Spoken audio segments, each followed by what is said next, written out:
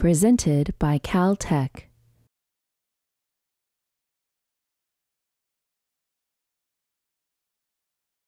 Hi everyone, this is Wearable. I'm a assistant professor of medical engineering. So today I will mainly talk about our research on making hardware, basically the device that can collect the data, wearable biosensors for continuous health monitoring. So as we know, wearables could play a very important role in personalized healthcare because they can continuously collect data from our body and tell us what's going on and what's going wrong with our health. But if you look at commercially available health monitors, like Apple Watch or Fitbit, so they can mainly track the physical activities of vital signs, but fail to provide more useful information about our health at a molecular level. So one major challenge, which is also we think is a great opportunity, is how can we collect the chemical or molecular information continuously and ideally non-invasively. To looking at this issue, we actually start to find the proper candidate for developing this wearable sensor. We are looking at human sweat, firstly. As you can see, sweat is a very important body fluid. We can retrieve sweat conveniently, non-invasively, and continuously. In fact, the sweat contains many important biomarkers or analytes, including electrolyte, metabolites, more than 30 amino acids, and more than 300 proteins. We can also find different kinds of substances, like heavy metals, drugs, and alcohols from our sweat. So in the past, in the clinical, actually, sweat tests has already been used for some applications, including disease diagnosis. So one classic example is using cystic fibrosis diagnosis. It's a genetic lung disease. The diagnosis of CF is based on sweat chloride concentration. Sweat tests can also be used for other applications, including doping control, drug dosage control, genomic studies, and fitness monitoring. But still, many people don't know application about sweat, the detailed application. One major issue causes this because in the past, the sweat test cannot provide real-time information. And they usually require the bulky instrument, for example, LC-MS. How people collect sweat in the past? They put a patch on the skin, then collect several hours or even 24 hours or several days to get one point. Then they send out the sample for a laboratory test to get one value. As you can imagine, we cannot get detailed or even actual information from average data over time because many analyte levels in our body or in our sweat vary rapidly. One could imagine that if we can design a wearable sweat patch, we can apply this onto the skin and collect the molecular information continuously. We could use this information for track our fitness level, and we could use this for disease diagnosis or health monitoring. And very importantly, actually, in line with today's workshop, we can get a large set of data from our daily activities. So this large set of data, combined with the machine learning big data analysis, can enable numerous fundamental and clinical investigations. So in 2016, I developed the first prototype, first generation of our wearable sweat sensor. It is more like a flexible sweatband. As you can see, the whole system is flexible. You can wear this at wrist, arm, or forehead. This system can perform the on-site conditioning and processing. They can analyze multiple sweat analytes, including glucose, lactate, sodium, potassium, and skin temperature. Basically, we build the whole system, and we can wirelessly receive the data from the cell phone. We can, in the end, upload data to the cloud. So this wearable sensor consists of two major parts. The left side is a flexible, disposable sensor patch. It can be prepared in large scale and low cost. The right side is a reusable, flexible patch. It's more like the hardware side. You can reuse this side and replace the sensor patch every day or even every several hours, depending on the sensor reliability. Very low cost in this case. You can just change this within a few seconds. In the first generation, we designed these 5 different sensors in our platform, including glucose, lactate, sodium, potassium, and skin temperature. We choose this because we think they are important for our health. As you know, glucose is a very important target for diabetes management. Right now, it's very important to monitor like pre-diabetes or other metabolic syndrome. So sweat glucose is reported to be related with our blood glucose level. And lactate is informative for our fitness condition. And sodium, potassium, they are more like telling us about the hydration levels. And skin temperature is also very informative for many skin-related diseases. And very importantly, this skin temperature can be used for calibrating other sensor reading. So basically, in case of the glucose and lactate sensor, we are using classic enzymatic electrodes. We are using glucose oxidase and lactate oxidase, this kind of enzyme, to ensure the sensor have good selectivity. So we actually engineer the sensor. We are using Prussian blue as a mediator that can lower the operation potential of this kind of enzymatic sensor to 0 volt. Basically, you don't even need to apply a high voltage. Basically, around 0 volt, you can operate. You can measure the current between the working electrode and the reference contact electrode. Basically, the measure the current level is linear with the glucose or lactate concentration in the body fluid. And this kind of like Prussian blue, the thickness is also very important. If you pick a very thin Prussian blue, you get a very high sensitivity. This is suitable for glucose sensor because glucose concentration in sweat is roughly 100 times lower than blood. But for lactate, it's the opposite. Lactate in sweat is much higher than our blood. You need a much wider linear range. That's why we pick a very thick Prussian blue film. Basically, we are also using carbon nanotube to increase the sensitivity to make sure we can detect the trace level glucose from our sweat. In case of the sodium and potassium sensors, they are based on ion selective electrodes. So basically, you coat the working electrode with a polymeric film, which contains a chemical we call ionophores. For each ions, we have a specific chemical that can recognize these ions. The working principle is like this. Like a metal ion, for example, potassium ionophore, valinomycin, this chemical has a ring structure. The ring structure has a very similar size with the potassium ions. When you put the sensor into solution containing potassium, potassium will go inside this ring and set the voltage of this working electrode. You are essentially monitor the voltage difference between the working electrode and the reference electrode. According to this equation, the voltage difference is linear to the logarithm concentration of the ion concentration. In this case, the slope is 59.16 millivolt per decade of concentration. Note, this is for sodium and potassium. The charge of ion is equal to 1. If you are measuring calcium, for example, Z equal to 2 in this case, and your sensor slope is 29.6 millivolt per decade of concentration. Here, I want to say, not only working electrode is very important, this type of reference electrode is also very important. Because you are measuring voltage difference, you want your reference electrode to become very stable. So if you just use silver chloride, it's a classic reference electrode in a solid state, the potential of this reference electrode will fluctuate with the solution chloride concentration, because this reference electrode is also essentially a chloride selective electrode. To address this problem, we coated this reference electrode with a polymeric film which contains saturated sodium chloride to ensure we have good protection from chloride concentration, chloride ions, because these act as a buffer film. Because no matter how external chloride or ion change, the voltage of this reference electrode will remain stable because of a stable sodium chloride concentration inside this polymer film. So all the sensors will go through different circuit paths, and all the data will be processed in a microcontroller and sent to the cell phone through Bluetooth. And we developed this Android cell phone app. You can real-time check the analyte concentration and their progression profile. And this kind of sensor can be prepared using micro-nanofabrication process, like thin film evaporation and photolithography. And we are using Pyridine C as the insulation layer to avoid the metal skin contact. We can modify each electrode in the end. This is the one sensor array with 5 sensors. And right now, we can use the larger scale printing technology, which can dramatically lower the cost of this kind of sensor array. So as you can see, if you vary one analyte concentration, the response of other sensors remains stable. That means the sensor have good selectivity. But this is under one condition. It's the same solution with all the sensors.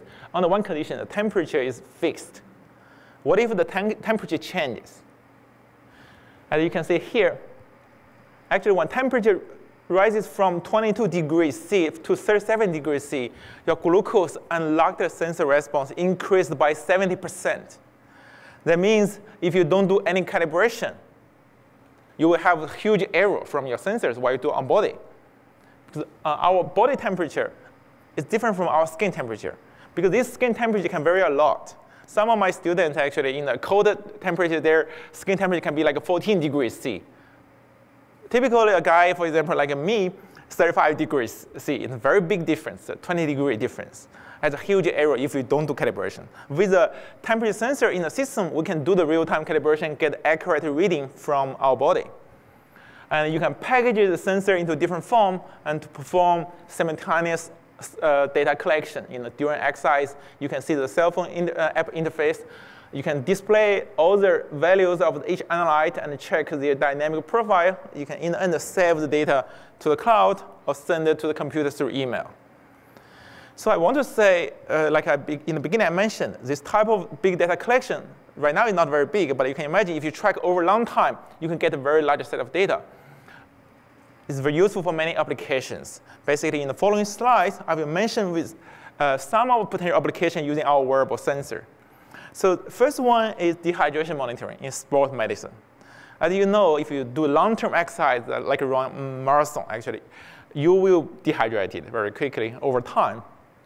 It's very important to monitor dehydration status because it could be very dangerous.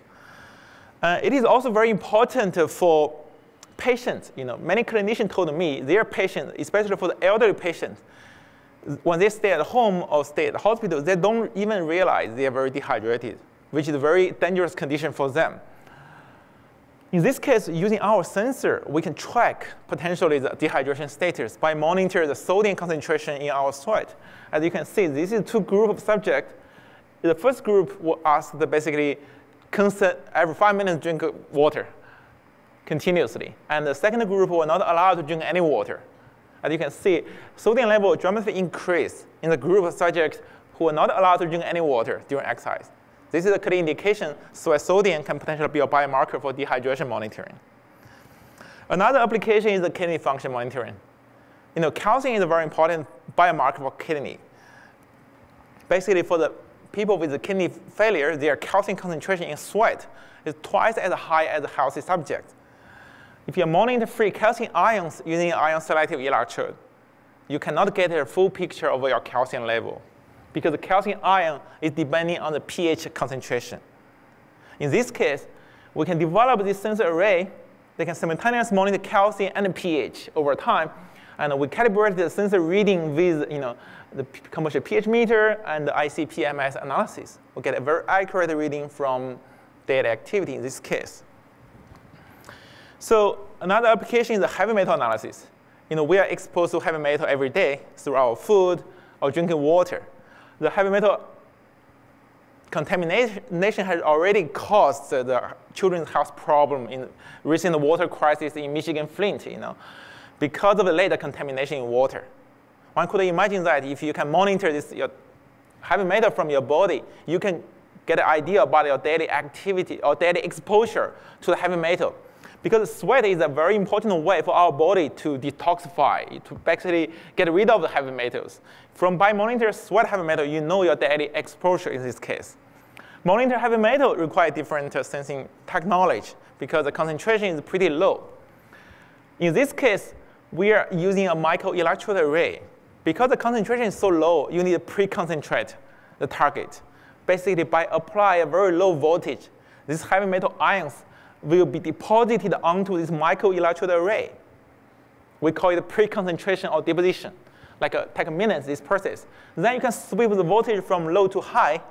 Then the heavy metal film on your electrode will be oxidized at different voltage. By monitoring the current at certain voltage, you know certain heavy metal concentration.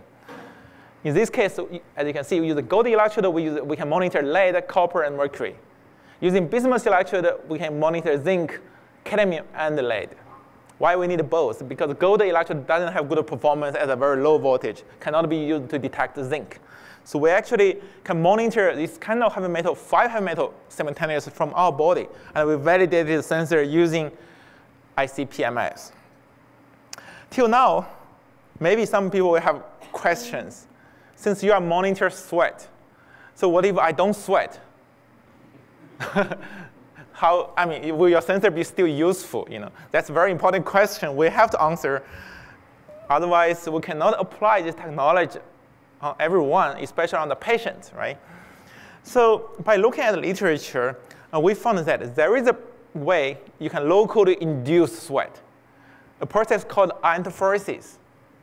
In the clinical setting, the clinicians apply this process basically to locally draw the sweat from the patient. Basically, this is a classic way used for cystic fibrosis diagnosis. By applying a constant current, a DC current from your skin, the positively charged drug molecule, like pyrocarbon, will go below your skin and stimulate the sweat gland. Basically, you will get a sweat from this small area, only from this small area. Inspired by this process, we develop a newer platform, newer generation of our sensor that can locally induce sweat and perform sweat sensing. In this case, you don't have to do any exercise. You can just do your computer work in your homework, for example. You can still analyze your sweat. So in collaboration with the Stanford School of Medicine, especially Cystic Fibrosis Center, we actually studied how the induced sweat process look like. Can we control this process? As you can see from here, by using different type of drugs or different drug dosage, you can basically control several parameters of this sweat induction process. As you can see from one parameter, response latency, it tells you how long sweat will come out if you do interferosis, if you apply the current. So look at the red one here. Pyrocarbon, it takes 240 seconds for sweat to come out if you apply interferosis. Apply current first, then 4 minutes after that, sweat come out. But if you use acetylcholine here, 52 seconds, that means less than 1 minute, sweat will come out if you apply interferosis. So this is pretty rapid. By controlling the drug amount and drug types, we can control the parameters of this sweating process. And you could periodically induce sweat, not only for one-time use, right? For this platform, when you want to do analysis, you can just click a button from your cell phone, and this sweat generation process will start. If you apply 10-second current, you don't have to all the time apply current. You apply 10 seconds, sweat will come out continuously for 15 minutes. So if you apply for 5 minutes, the sweating process can last for 1 hour nearly. And if you use different drug, this process can be longer for several hours even. Just apply a few minutes current. You can get continuously only from this small area for several hours. Whenever you want to do this analysis again, you just control from your cell phone. So this type of platform basically is very promising for clinical application, as you can imagine, because we can apply this on the patients. So some potential application, I want to mention a few examples. Firstly, non-invasive glucose monitoring. This is a very big topic everybody cares about. But the main question is, does sweat glucose reflect your blood glucose level?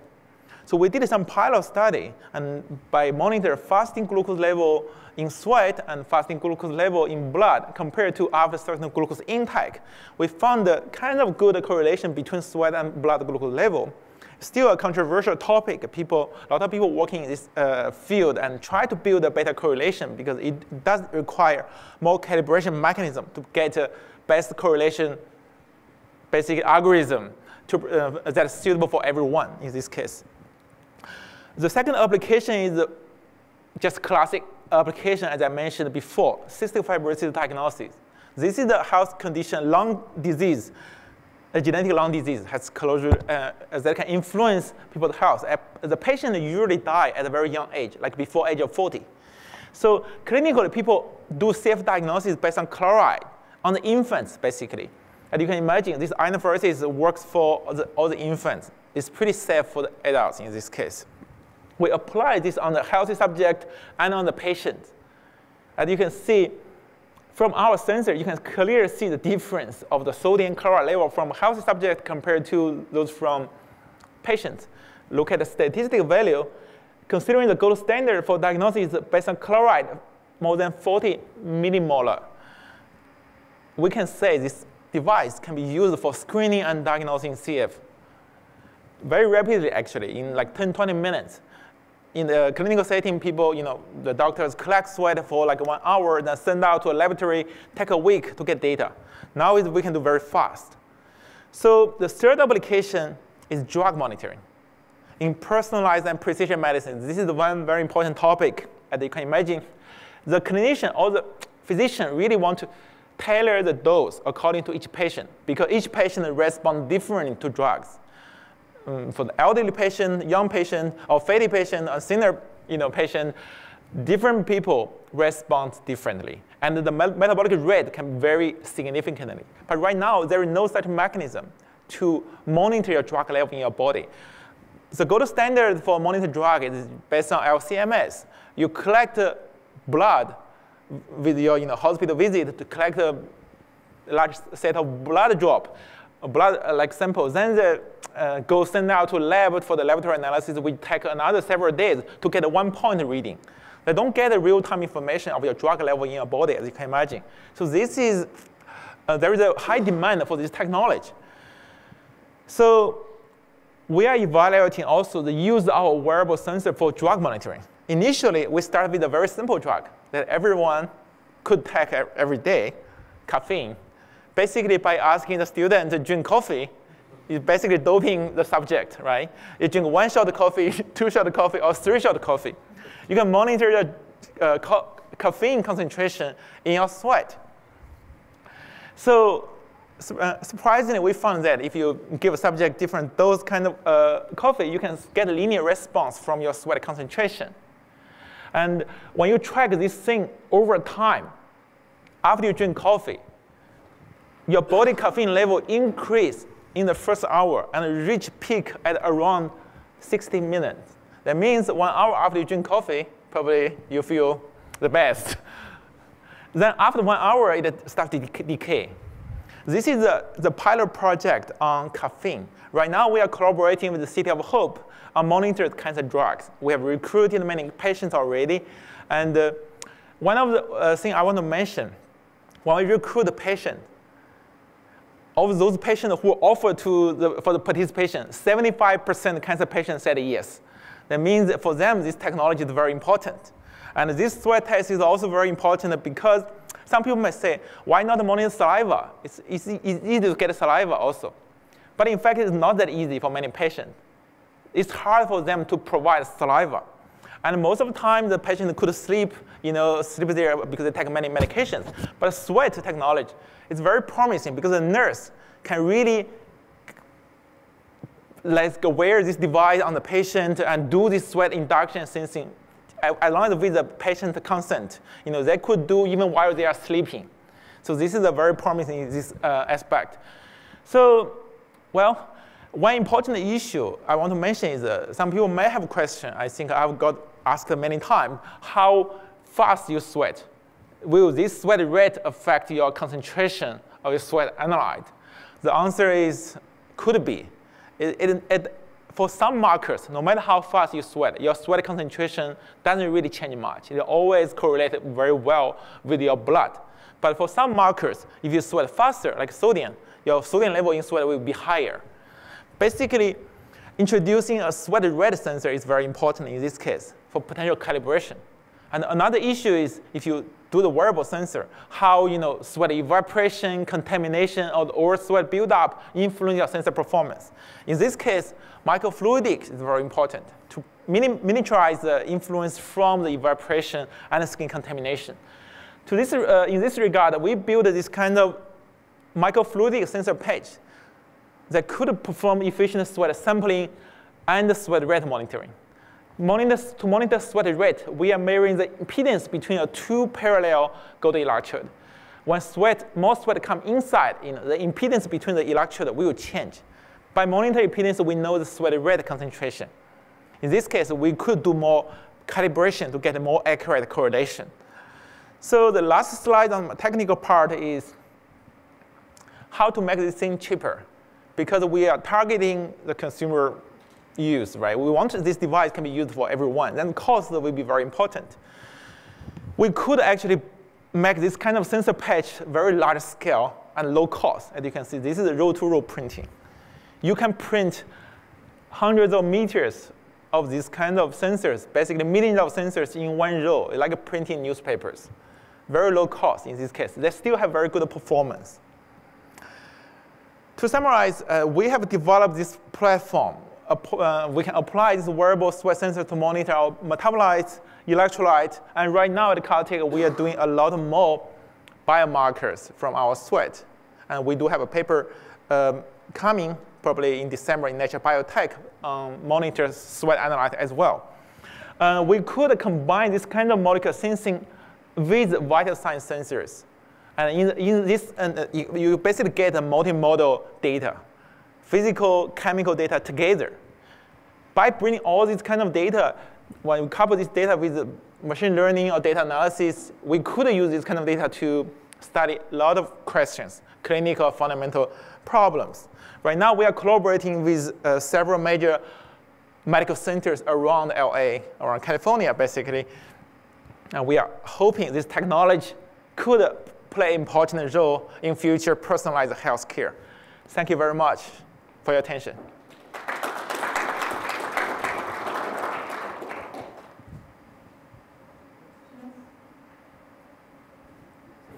It was a great talk.